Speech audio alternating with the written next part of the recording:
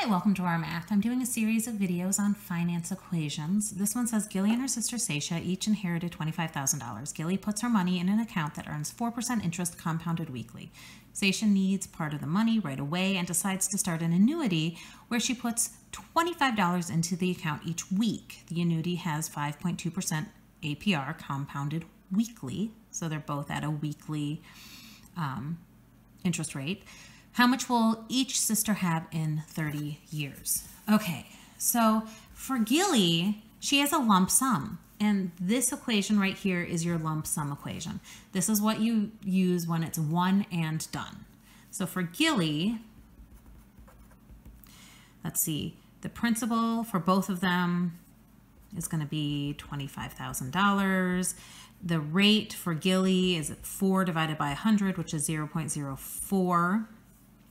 N, number of times that the interest accrues each year. It's weekly, so that's 52 times a year. And T, the number of years, is 30. So what this equation means, she invests $25,000. It is 4% a year, so this 4% is her yearly interest, but it's being broken down and 1/52nd of it is applied each week. The reason that we like compound interest is when that interest is applied, it gets added back into the principal and you start earning interest on your interest after 1 week. Because this is applied 52 times a year, we need to take this to the 52 times 30, 52 times a year for 30 years. If we throw this into a calculator, we find out that at the end of 30 years, Gilly has in her account $82,964.64.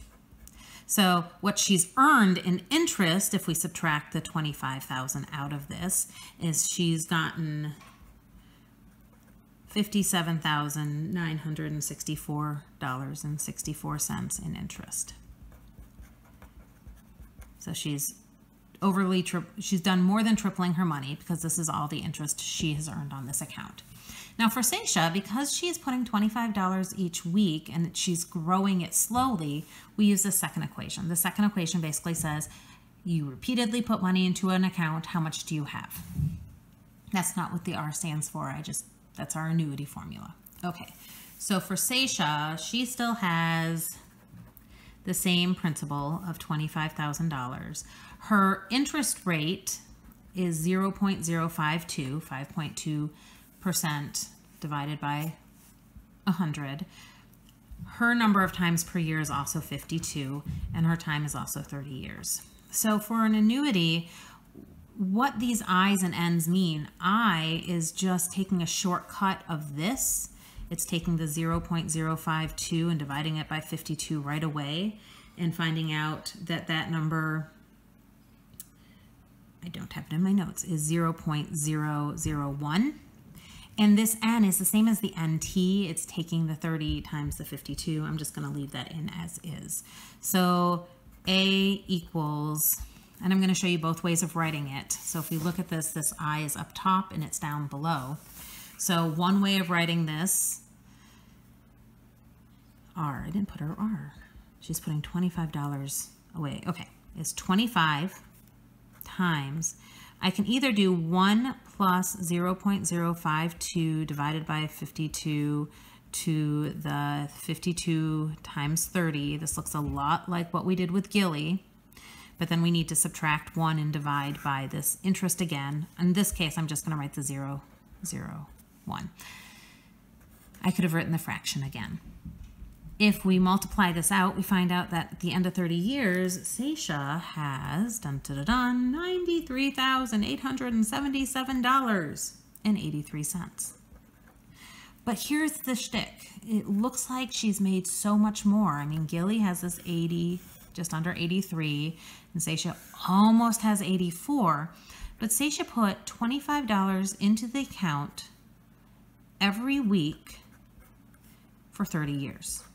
Which means out of pocket, Seisha put in $39,000. Gilly only put in $25,000. Seisha put in $39,000. If we subtract out that 39, we find out where Gilly earned almost $58,000 in interest, Seisha's interest is $54,877.83. So Seisha's actually earned less because she's had to build her money, and she only came close at all because she continued past $25,000 quite a bit. So the lump sum is definitely the faster way to earn money. Okay, I hope you've enjoyed this video. Please subscribe to my YouTube channel, like my Facebook page, and I will see you on the next video. Thanks!